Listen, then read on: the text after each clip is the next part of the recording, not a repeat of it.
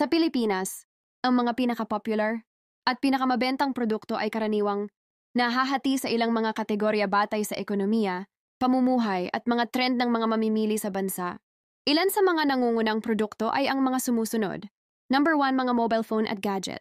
Ang smartphones ay sobrang sikat sa Pilipinas at ang mga brand tulad ng Samsung, Xiaomi, Realme, Oppo at Vivo ay madalas nangunguna sa benta.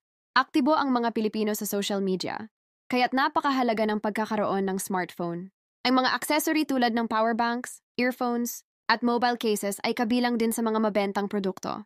Number 2, mga personal care at beauty products. Malaki ang pagpapahalaga ng mga Pilipino sa personal grooming, kaya't patok ang mga produkto ng skincare, facial cleansers, moisturizers, at whitening creams. Pangangalaga sa buhok at mga cosmetics. Ang mga brand tulad ng Unilever, Procter & Gamble, at lokal na mga tatak tulad ng Belo at Pond's ang nangunguna sa merkado. Number 3, pagkain at inumin. Patok ang mga instant food products tulad ng instant noodles, canned goods at mga snack item, lalo na ang Lucky Me at Maggi Noodles. Malaki rin ang benta ng kape, instant at brewed, lalo na mula sa mga brand tulad ng Nescafe at Copico. Number 4, damit at sapatos. Malakas ang bentahan ng mga abot-kayang fashion items, lalo na sa mga online shopping platform tulad ng Lazada, Shopee at Zalora. Kaswal na damit, sapatos at mga accessory ay madalas mabili, lalo na tuwing may mga sale o promosyon. Number 5, mga electronics at appliances. Mga produktong tulad ng electric fans, air conditioners, washing machines, at mga kitchen appliances, Holland rice cookers, induction cookers, ay palaging kabilang sa mga pinakamabentang produkto sa bansa. Number 6, health and wellness products.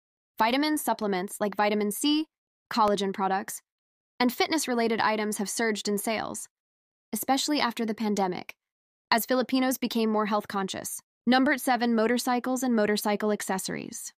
Motorcycles are a very common mode of transportation, especially in rural and suburban areas.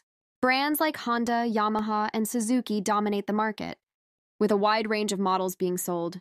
Accessories like helmets, motorcycle parts, and apparel also sell very well. Number 8, e-commerce and online marketplaces. Online shopping platforms like Lazada and Shopee see huge sales in categories such as electronics, fashion, beauty, and home essentials, particularly during promotional events like 11/11, 12/12, and Lazada's birthday sale. These products reflect the Filipino lifestyle, convenient, affordable, and often tech-savvy.